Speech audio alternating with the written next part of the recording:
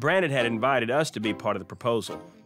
We knew Alyssa, our daughter, was due the day before. But we never actually thought that she would go into labor on her due date, but I guess we were wrong.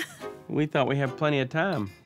The day before we were supposed to go to D.C., we get a text from John that Alyssa's in labor. So we drop everything, rush to the airport to get on a plane to try to get there before Allie gets here.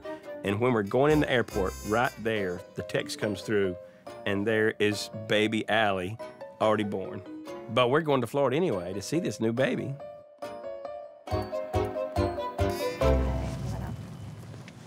The delivery was really quick. That's some balloons there. It went great. She had the baby at a birthing center, and so they released her to go home that same night, and we got to see the baby the next day. It's a new baby with a name. On to the baby time.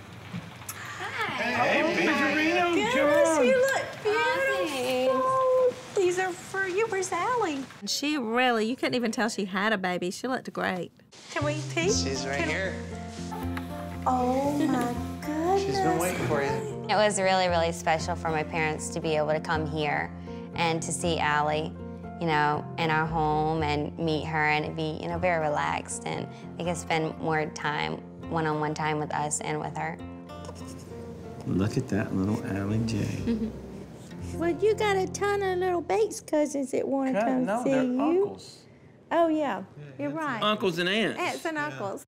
It is really funny relating to, like, Jeb and Judson as, you know, uncles and not as cousins. It's Webster cousins, and it's the Bates aunts and uncles. That is so weird. It seems more as cousins, like, age-wise, but they're aunts and uncles. How much did she weigh? 6'11". 6'11". And a She's half. so tiny. And a half. Yeah.